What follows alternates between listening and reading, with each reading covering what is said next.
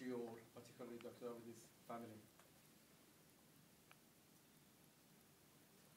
I'm neither worthy of talking about Dr. Abedi, nor can I find suitable words that could be worthy of him or would do him justice. I would, however, humbly would like to say a few words. I had the pleasure of meeting Dr. Abedi 8 years ago. I grew to love him just like my father. He was a wonderful father to all of us and was a special person to everyone who had the pleasure of knowing him. He spent half of his life studying, learning, and the other half teaching. He was very proud of his family, his roots, and the Persian culture. He loved his family and often talked about them. He saw them grow up to have one of their own, except for Jahan. But he saw his success, eventual happiness, and engagement to Rebecca, and excitement of having a child.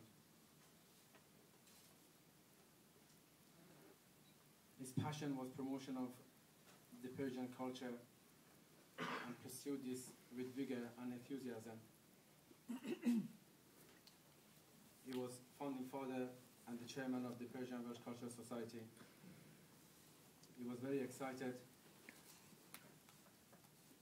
that with Jahan's help, the Persian House, the first such center in Wales, with its own dedicated library of over 2,000 Persian books that Dr. Abedi himself had arranged for, opened its door to everyone within 1 year of setting up the society.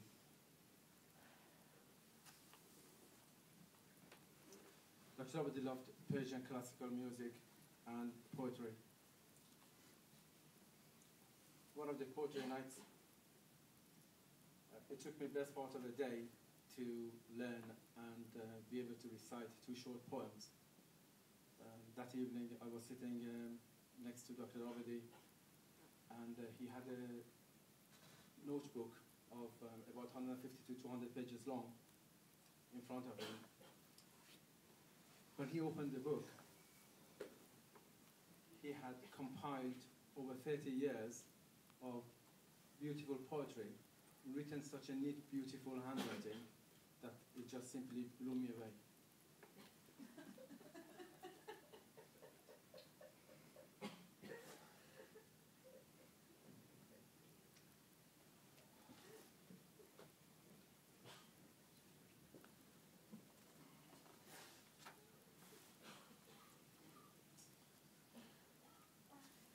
Although Dr. Abedi has left us physically, I'm sure he is with us today.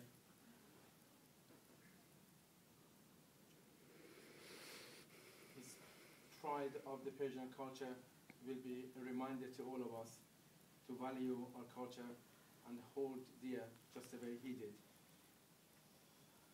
The memories of his loving, tolerant, and considerate character will be with us at all our lives.